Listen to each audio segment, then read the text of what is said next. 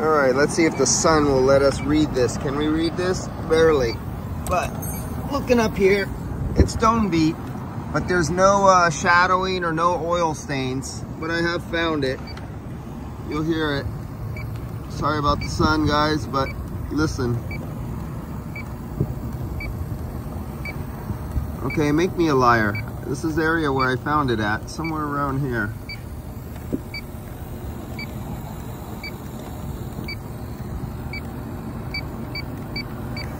Okay, you can hear it. Yeah, the sun's not gonna, maybe I could turn it upside down. Right over in somewhere.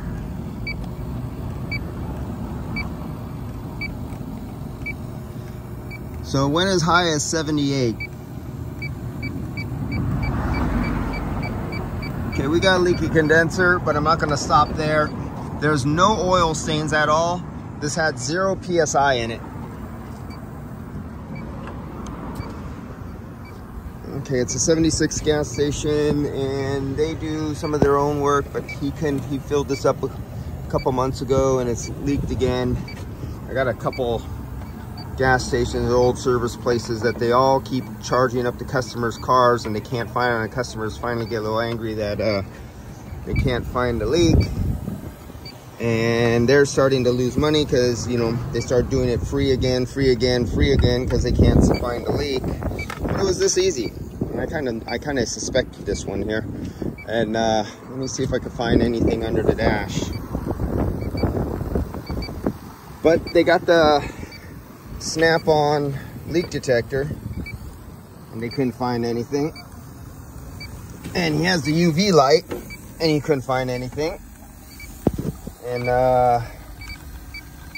buy quality tools, guys.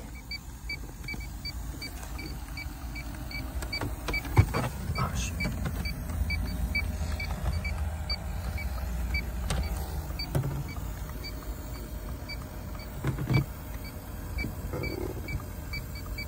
What we got going on there? What we got? So I'm gonna, let's see.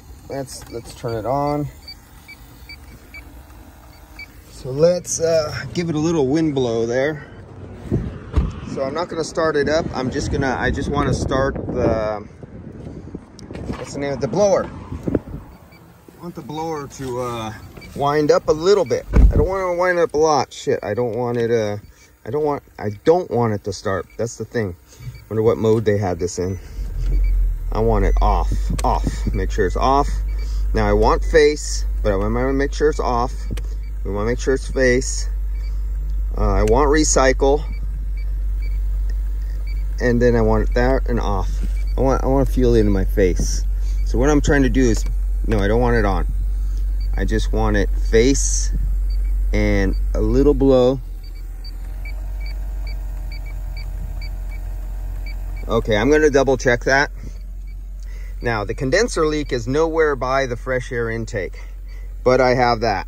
So let's turn this off, and I'm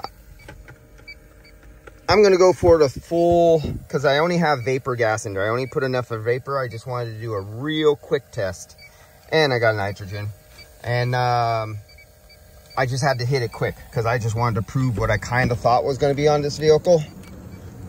And I told him about getting these leak detectors, but he spent $400 for a snap-on one, and he didn't want to buy a $1,000 leak detector. So what's better, a $1,000 leak detector or $400 or $500 snap-on one that doesn't work? What do you think is a better buy?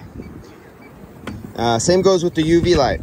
Has the cheap UV light, but it doesn't find leaks. But nowadays, so back when I talked about buying a UV light, the good UV light was, well, at the time, you had a choice. The best UV light I ever held back many years ago was the OptiPro Max 365, and it was $700.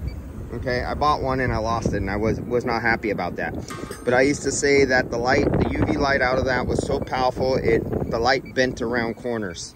But now you have the UV Beast version 3 full size, It's only $80 on Amazon or eBay or straight from UV Beast. And there's no reason not to buy an $80 UV light when you're a professional in a garage, instead of playing around with these little dinky toys that are sold. All right, guys, I'm gonna break off here. I wanna see if this compressor works and all the controls work. So I'm gonna go into operation mode. And I found a leak here, and I think I might have found a leak there, and go from there. See you guys. Buy a snap-on leak detector for several $100s, or buy a $1,000 one that actually finds leaks.